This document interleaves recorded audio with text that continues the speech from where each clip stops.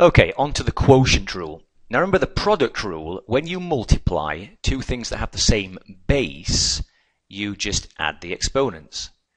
So logically, when you divide two things of the same base, you subtract the exponents. Top one, take away bottom one. Numerator, take away denominator. There's the rule. Look at this here. Look at the example here. 5 to the power 8 divided by 5 to the power 4. If you subtract 8, take away 4, you'll get 4. Here's a bit of a better explanation. Here we go. X to the power 5 over x to the power 2. Well, it should be x to the power 3, shouldn't it? 5 take away 2 is 3. But here's the explanation. Here's x to the power 5. Okay, x times x times x times x times x. 5 of them. Okay. Here's x squared.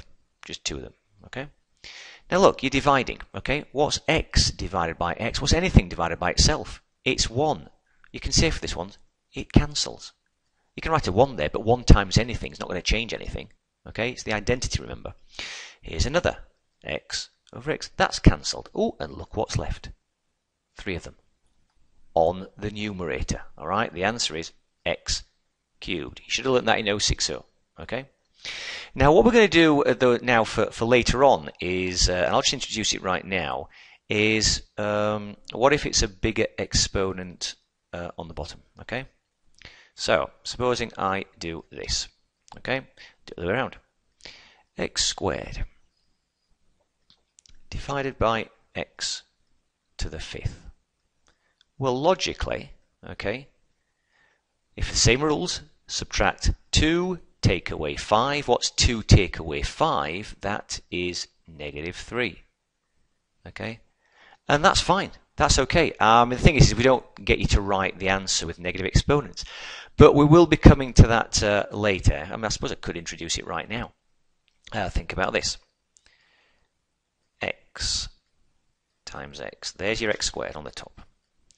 A 1, a 2, a 3. Try and do as quick as I can. An x5 on the bottom. A 4. A 5. Okay, so here we go. That one can cancel with that one. That one can cancel with that one. Now notice we've still got 3 left, but they're on the denominator. All right. Now you can't just write this as kind of like this. Here we go.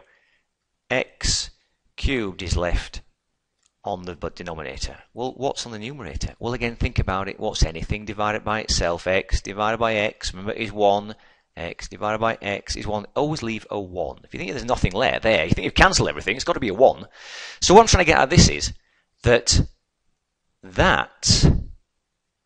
is exactly the same as that. All right, because we are going to be dealing with negative exponents in the next section. Okay, these two are the same.